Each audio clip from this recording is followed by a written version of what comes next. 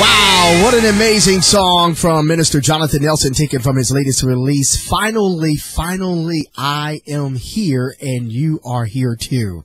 That's why you have to have a strong faith with a strong finish. Good morning, everybody. I'm Simone Malone, your Radio Feel Good Man, one of your most trusted and respected voices. I thank you so much for tuning in. I thank you for clicking onto the link. I thank you for downloading the iPhone or the Android app, whichever one you have for your telephone, because I have my cell phone right here. For those of you that can see the live video, there it is. You see that picture of me on my phone. He's got a good shot of that. That's cool, isn't it? Anyhow, we appreciate you so much for listening in and, of course, making us one of the most highly listened radio shows online on this radio station. And I appreciate you so much. When you get a chance, where you're listening in from the window, there's a lot of information. I want to get these preliminaries out of the way and some announcements before I get into the word of the Lord, because I know you're going to be blessed by the word that I'm going to share from my lips today. Right there where you're listening in from the window, there's a lot of information, advertisements and how you can read the testimonials of people from all over the country. What I want you to do, please take a moment where you see testimonial, click onto that window. You'll see that window. Click onto the testimonial section and place a comment, because we use that for marketing. We want people to know that are new listeners what you think of our radio station, what you think of Simone Malone. Go right there now. I want to see it when I get off the air at 11 o'clock. I want to check out your post, and you can share your testimony of faith and deliverance, and we will post it on the homepage of the website at fmhdmsradio.net. Also, if you're a pastor, you're an artist, you're a musician, you're an author, I know you got something going on, right? God has given you gifts and talents and abilities to do certain things, and you should be utilizing those gifts and talents like I do every day to demonstrate what I do, and also to celebrate, of course, my life, and to support my salvation. That is, of course, Jesus Christ. If you are a born-again believer and you have that ability, I want to spotlight you. I want to talk to you how you can get your business on an African-American owned and operated radio studio, where many of you are watching the live video right now on Facebook, and those of you that follow me on my YouTube channel, Trusted Voice in Radio, thank you. This is the studio. I actually own and operate the studio where the personalities come.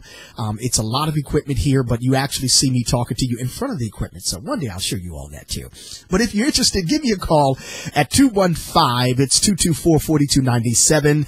That's 215-224-4297. I want to let you sit right across from me, or have you on my telephone line to talk about what you do, because you're doing some great things, and I want you to know that we appreciate your business and your gifts and your talents, because it all comes from G-O-D. Also, I'm going to be out and about in the community. I'm going to be in Baltimore, Maryland tomorrow. Pray for my journey. I'm going to be connecting with my dear friend, Dr. Ron Bigelow, who's coming up from North Carolina to be a part of Eric Cadell's birthday celebration and CD release celebration. I'm excited to go to Baltimore. Believe it or not, I drive through Baltimore, but I've never really been in Baltimore. So I'll be there tomorrow, and check out some of our live remotes that we'll be doing, and pray for my journey as I make my way down 95. That's right, 95 South. So if you want to be a part of it, check us out on Facebook. You'll be able to listen in and see what's actually happening, okay? It's springtime. It feels good. It's absolutely fabulous in Philadelphia. As I was coming in the studio and walking my dog earlier, the sun is brightly shining. The studio lights are great. And I was telling one of my colleagues the other day that I'm getting back into my bike riding real soon. For those of you that are exercising every day, you're walking, you're drinking all the water, you're having the smoothies. It's been a really rough season for many with allergies, and I got a little touch of it, but I'm feeling a lot better, and I take my medication and I drink those herbal teas. I'm back to drinking the lemongrass, because now that it's springtime, we can grow it.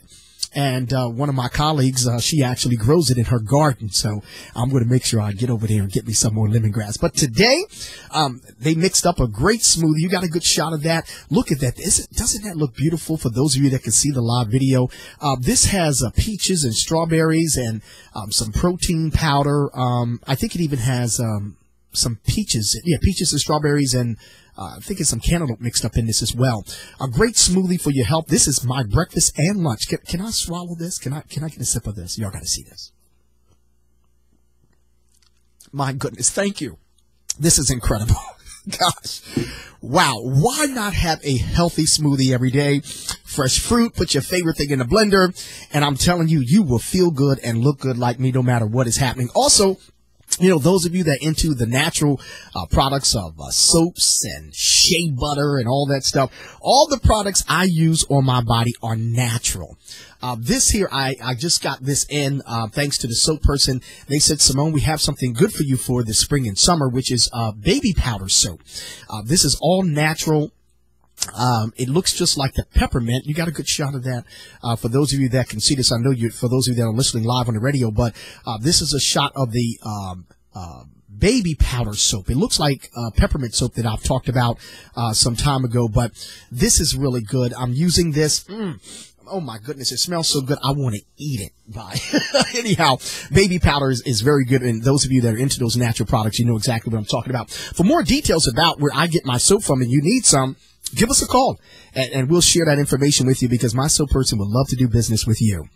So there you have it, the announcements, preliminaries. And if you're celebrating a birthday for the month of May, I want to take this time to wish you a very, very happy birthday as we approach Mother's Day. I'm going to be reflecting on the death of my mother, who is now resting in the arms of God. On May 7th, 13 years ago, she passed away. And for those of you that will be remembering your mother, it's a great time to do that. Every day is Mother's Day as far as I'm concerned. All right, let's talk about dealing with bad news.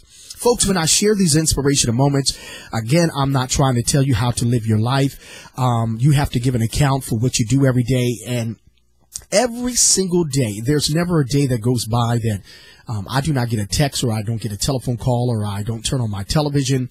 I don't turn on the radio to listen to other stations in the news where we hear such bad and negative news. But God is able to keep you, sustain you, and protect you. Do you know that there can be so much bad things going on around you? It can be something happening right now as I speak to you.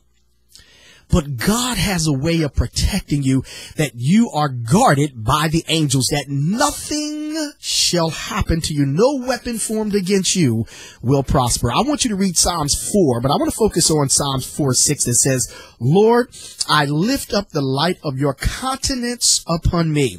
There are so many who say, who will show up, or who will show us any good? Psalms 4:6. Those words of David seem to describe the pessimistic outlook we so easily develop in our world today. The front page of the newspapers, you turn on Facebook, you turn on your computer, right there where your home page, you see such negative news and things that are topping the stories on the day. Of course, you may get a telephone call. You see accidents in politics, the economy, and prominent people behaving so badly. We hear bad news all the time, even right where we live, in our home, in our relationships. You know what I'm talking about. It's bad news. Some things are just bad. Our conversations at work and home begin to dwell on difficulties, and it's enough to discourage anyone. Folks, when you're hearing all this bad news and you're dealing with bad news, you may get a telephone call for some of you that are applying for work, and the employer says, hey, I wish I could hire you, but I can't. That's bad news. When you find out there's a condition that you have and you have to go for treatment, or you have to go for surgery or something, that's bad news. The loss of a loved one, someone who you love so dearly. That's bad news, huh? It's so much that we have to deal with every day, but God will surround you and protect you and put love in your heart and lift your spirit. Our conversations at work and home begin to dwell on us with difficulties, and it's enough to discourage anyone. So I want to encourage somebody today. If you feel discouraged with bad news, I oftentimes deal with my own situations and, with bills and things. And I'm like, oh, here's another one. That's bad news. But hey, we got to pay them. We got to survive every day. Where can we turn for better news? We can find the good news in the word of the Lord. We can read the Bible and open it prayerfully and rejoice in his word. In the midst of his trials, David turned to the Lord, who relieved his distress, hear me out, and heard his prayer. So when you're dealing with bad news in your life and in your community, turn to God. Don't talk about it. You need to begin to pray for your community. Pray for yourself. Pray for your family. Pray for your friends. Stop putting folks down when you hear bad news, because you know what? It might just happen to you. Instead of hoping for temporary good from altered circumstances, he found an unceasing encouragement to God. When David was going through, he turned to God, and God was there and supported him and rescued him. Lord, lift up the light of your countenance upon us. The result was a gladness of heart that is surpassed in any earthly prosperity of success. Throughout David's life, hear me out, before and after he became king of Israel, many of you who know that scripture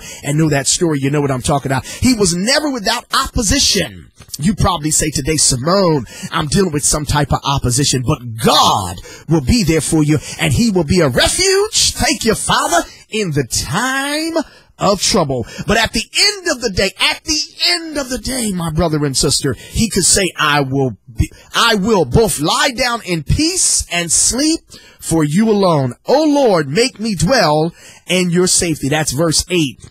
There in the book of Psalms, number 4. Remember, God is a safe dwelling place in life storms. So if you're dealing with a storm, you're dealing with a problem, you're dealing with a situation, and it's just bad news, I want you to know that God is going to whisper to your heart and send you some good news, because we're so tired of hearing bad news all the time and wondering sometimes, is God really there? But I want you to be encouraged, my brother and sister, to know that out of every bad situation, something good is going to happen. When I got the telephone call and I got the test back 2 years ago that I had cancer, that was bad news. But I turned to God and I said, God, I'm your child. So if you're dealing with an affliction and you're dealing with a situation, I want you to know that God can turn your bad into some good. And I want you to be encouraged and I want you to be lifted. So when you get a chance, I want you to read Psalms 4, the book of Psalms 4.